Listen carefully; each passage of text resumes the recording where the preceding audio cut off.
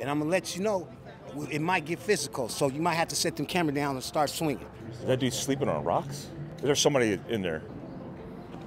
Dude, that's like 5 feet. There's shit up there. It's 5 feet away from the police department on the corner. That's literally a pile of shit there. That's poop. That, like, they're like, oh.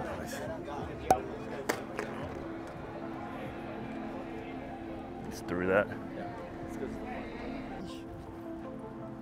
All the way to 2008. All right, guys, part 2 of Prepared. We got a lot of things to talk about. We actually are with a local Los Angeles police officer who did not want to be put on camera. We convinced him to be put on camera as far as concealing his identity and also masking his voice. I get it, the politics that are involved. He doesn't want to lose his job.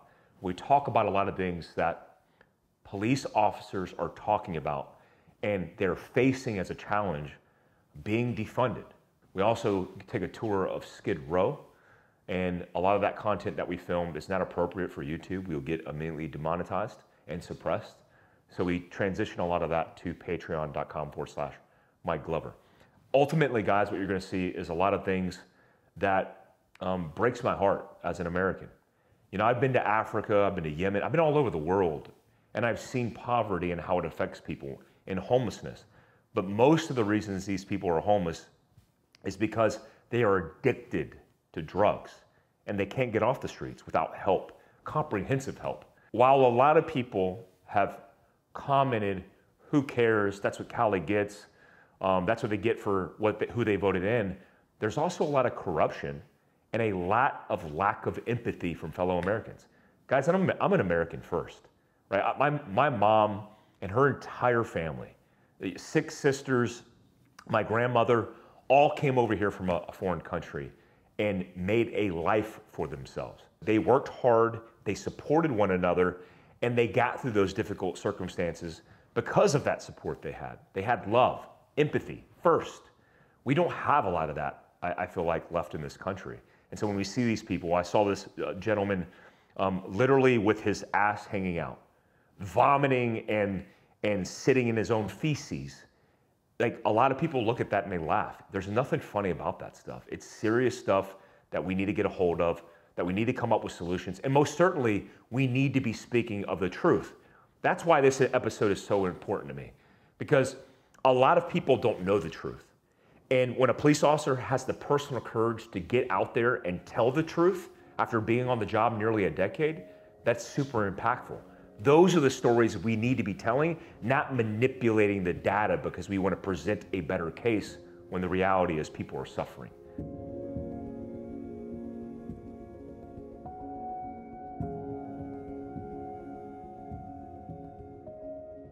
For you, who's been on the job nearly a decade, you've seen a lot of changes. And fundamentally, kind of what I keep asking is, like, what definitively changed things? Because even from the time that I was here a decade ago and I started my company, Fieldcraft Survival in NorCal, things in my period of time, just living in Cali for a couple of years, were changing dramatically. What can you point your finger to one thing specifically that really changed? Prop 47. Really? That changed. Prop 47. That's kind of like, you know, when you open the gateway to hell. For me, what I saw is that just changed it. We used to be able to clean up the streets. If citizens called us and said, hey, you know, we got all these like homeless people here, people doing drugs, we can clean it up. We can go there, and using controlled substances still used to be a felony. And so if we went up to someone and they're like, say they're taking a shit on somebody's lawn, right? And we go there, you know, how do we solve like that issue, right? Because that's going to be a quality of life issue. Yeah. So we'd go there, and if the guy's all coked out and he's at the state where he's gonna go and take a shit on somebody's lawn already, then obviously this guy has a drug addiction problem most of the time. Yeah.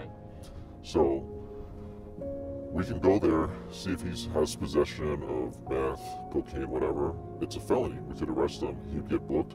We'd force him into rehab, clean this guy up. Yeah. Okay. We can't do that anymore because of Prop 47.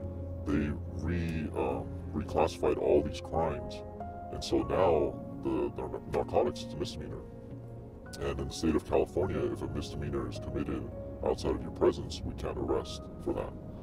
So, I mean, there are certain exemptions like domestic violence, child abuse type of stuff, but in general, then, if it's a misdemeanor that is committed out of our presence, we can't arrest for that.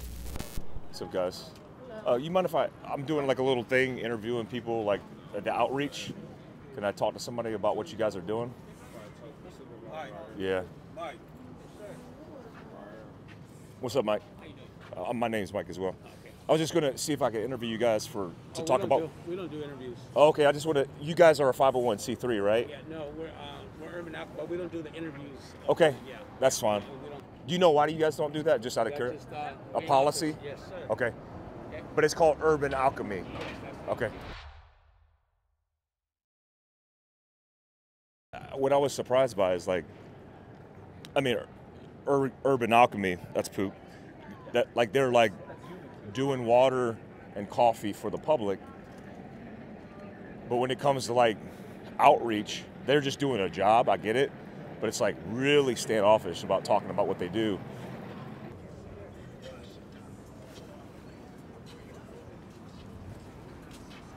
Is he okay? He's okay, but he's more than okay because, well, he's yeah. I mean, oh, there are, yeah. No, go ahead. I don't mind if you film live, but Yeah. I'm organizing. I'm doing inventory. Yeah. And I don't Are have those Bibles? Yes. And I'm reading. And may I ask what is your name? Miguel. Miguel. Okay. Yeah. Like Michael and Enzo, like Michael the Archangel. Yes. So, and this is for a study, just basic. I seen my friends are being sometimes interviewed by prestigious companies such as Nat Geo, Yeah. National Geographic, and then I go there because of the struggle Yeah. or the turbulence. You know, something happens that if they stay with the it's like I have like a black hole, no, but it's a galaxy that drafts you, because I saw you there are evil people that wanna kind of like get them into getting money for you. Yeah. For free. Yeah. And I'm like, no, like we don't give money for free. Like Yeah, you yeah. work, you gotta work. You know? Yeah. So Where are you from? I'm from here, Los Angeles County. Yeah. Proud to say we are considered the number one in many things, and I know that when I was a lot of the information that is for my mom, so I see the same patterns, and that's why I'm here, because we're solving the struggle. It's like the voices are not hallucinations, they're not mental diseases or disorders, because it is being said that there is no disease that can last for more than 100 years, right? So I'm gonna write this is. Yeah. So this is Matthew, and I'm doing it. They wanna hear this. I'm here because over there I kind of did my homework throughout the entire county. I did my own research. So I had a budget of 3 months, but then I couldn't solve it. I thought it was gonna take only like 2, because I know God, that's great, but help is like you need help too. Yeah, of course. I need help. All of You us. need help. You need help. He needs help. Like, I was waiting for him to say something coherent, but he just couldn't. He just couldn't put it together. What's up? Huh? We're just filming the documentary. Sorry to see this, what's going on here. Can I talk to you about that? What's going on? Audio only? We're actually doing a documentary on the situation, so we can help people. Can I talk to you about it? You just might want to ask some people down here before you guys do that. We did. We already did. Some people. All right. Well, just make sure. That's why that patrol car is sitting right You there. guys look like cops, but all right. Yeah. Do I look like a cop? The patrol car is following you? Huh? The patrol car is following you? Yeah. Okay. Well, have a good day. Sorry. Yeah. Didn't mean to step you. That's all right. You ain't doing anything. It's like you can't talk to anybody because everybody's so volatile in the nature of the situation. It's like, oh, you're a cop. It's like, no, I'm not actually a cop. It's like, and if I was, there's nobody to talk to, because you can't talk to anybody because they seem like they don't trust anything. And I see it, like when society fails you, when you feel like society's failed you,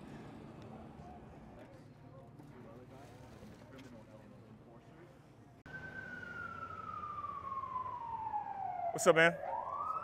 My name's Mike. Can I ask you questions about what's going on down here? I don't want to intrude on what you got, but you seem like you're squared away.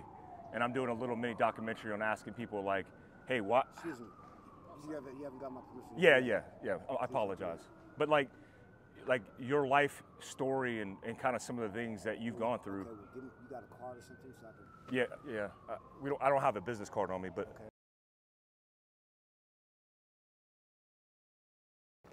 So what happened? I deal with this woman every day, right? Yeah. And Do you mind if I catch this on audio? no, it's all good. All right. Please, it's kind of a hospital place. Walk with me. Yeah. We're right. We're with you. Because I just got out of, it's like physical confrontation that Just now this happened? Yeah, so I'm gonna document it and I'm gonna let you know it might get physical. So you might have to set them camera down and start swinging. So you're a former Marine. So you went through the prison system to go through Marine Corps boot camp and everything else, right? Yes. How was that for you? Did it improve your life or your situation? I'll tell you this, it's helped me survive on the streets, definitely. Yeah. I'm gonna tell you this.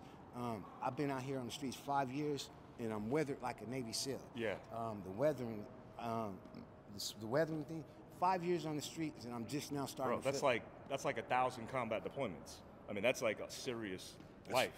That's what they say. Yeah, it is, 100%. That's what they say. Somebody else told me that. I did 9 combat deployments, 5 to Iraq, a couple to Afghanistan, and all over the world.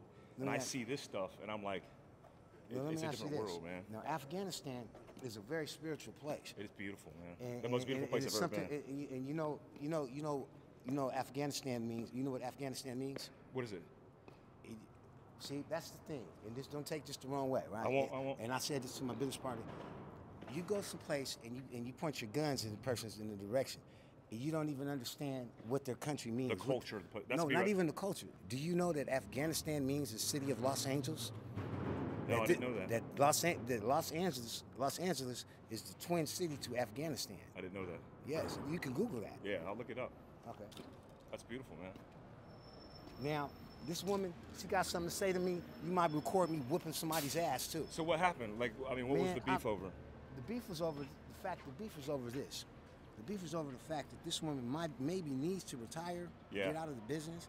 Or Is maybe, she a person that managing the help for people? What's she doing?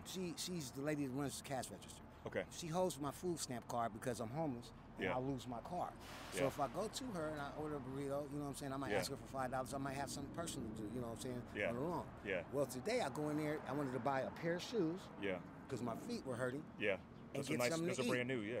The whole thing is something to drink. The whole thing of it is she's confrontational about the whole situation. She keeps wanting to call people on me. Yeah. You know what I'm saying?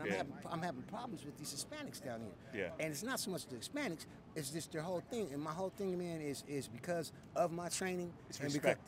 Exactly. Because of my training and my background, that I feel like people are trying to test me. Yeah. You understand what I'm saying? 100%. I know that. Yeah. So that's basically what we're about to You got to build witness. respect before anything else. So I'm asking you guys, if you go with me, that if we go over there, go in a situation where that we might have to get them up. You know what I'm saying? Yeah. What's the problem now? No, she's just telling us to leave. Telling you to leave. She was telling us to leave. Why do we have to leave, man? That's all right. Just tell her. See, that's what I'm talking about. Yeah. What is the problem? Why is that I illegal don't for us even to know. do that? It's What is all the right. problem? I don't What know, gives man. her the right to have anything to say about that? Yeah. And people do it all the time. Yeah. People do it all the time. Yeah, See we what I'm agree saying? about that though. So I don't want to see you get in a fight though. I'm not going to get into a fight. Yeah, I'm not going to get into a fight. Yeah. Because I live here every day, just like she here. She works here every day. Yeah. Every day we see each other. Yeah. You know what I'm saying? How did you end up on the streets after 5? I mean, you said 5 years. Yeah. How did you end up on the streets? I ended up on the streets because I was disenfranchised. Yeah. By disenfranchised, I have a corporation that I haven't been allotted the information to get a hold of my corporation. Yeah. My lawyers and such. So What did you do? So in the meanwhile, while this is going on, I have people like these people right here undermining my safety. See how this is harassment. Yeah, don't worry about that. No, I have to worry about it because I go to prison for shit. I get it. I've been to prison 9 times. Yeah. How many deployments did you do? 9. Yeah. I've been to prison 9 times. Wow, man. Okay, you see what I'm saying? That's crazy. And my thing is, I'm not scared to go to prison. I'm not scared to die. So what's the problem? Yeah. When you say things like that, like not scared to die, not scared to go to prison. Are you scared to die or scared to go to prison? But why is that? Like you no, can let me ask you. Are you scared? No, I'm not. Okay, so ask. But yourself, I don't want to go to prison. So ask yourself that question. Yeah. Ask yourself that question. Yeah. Am I scared to die? Am I scared to go to prison? I don't want to go to prison because I have a family, I have kids. The bottom line is, I'm trying to figure out why gentlemen, healthy, and guys like you who have been in the prison system, how you want to live a normal life. How do you get back to living a normal life? Or is this your new norm? You know how you have to do it? Yeah. When you get into incidents like what I'm about to go over here and handle, when you get in instances like that, you be able to brush it off and move on. Yeah. And get to the bottom line. Makes you more resilient. Makes you more resilient. Get to the bottom line of the situation. Yeah. You understand what I'm saying? Yeah. So my whole thing is, you know, I give respect. I want respect. Yeah, 100%. You know what I'm saying? And she's not giving you the respect you deserve, you feel like.